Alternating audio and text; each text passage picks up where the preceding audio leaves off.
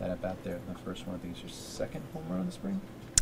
Yeah, I'm just working the at bat, trying to foul off some pitches there to get a good pitch to hit. Ended up getting a good pitch and put a good swing on it. Doing the things we've been working on, and they're paying off. I know it's just spring training, but I think you're hitting like 300 or something like that, a couple homers. How encouraging is it to see yourself having success like this early on? Yeah, that's good. I'm just more worried about the process right now and how we're getting to those results. I don't think a lot of people necessarily put too much into results in spring training, but it's good when things go your way. What about the process did you change to get these results, do you think, or what about the process did you focus on? Some of it is approach. When you go up there with a sound approach and stick to your plan, it works out for you instead of trying to think of too many things at once in the box.